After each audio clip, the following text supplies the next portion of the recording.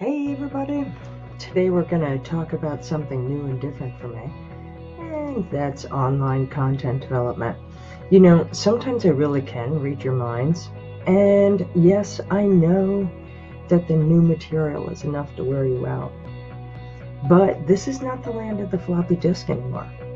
We can't fool ourselves into thinking the way students learn is by reading a book, or dare I say it, listening to us lecture.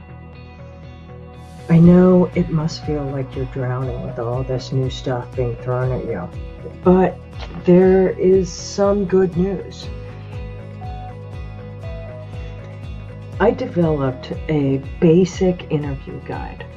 Questions we go over all the time when thinking about courses. What do students need to be able to do? What do students need to know in order for them to do it? How much should they already know when they walk in our door? And what's the order in which they should learn the material? What's currently being used to assess what they know?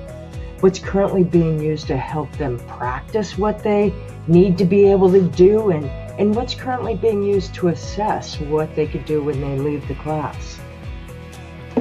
Okay, so here's what I'm going to do. I'm going to get in touch with you so that we can get together.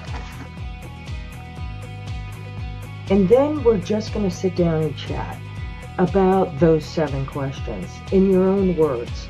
And this is going to help me to help you by finding out exactly what your intentions are for the course, really what you're envisioning. I'll take that material and come up with some ideas that you can use to wow your online students, you know, all the bells and whistles and stuff. So all we have to do is make an appointment, and I'll come and start gathering your thoughts.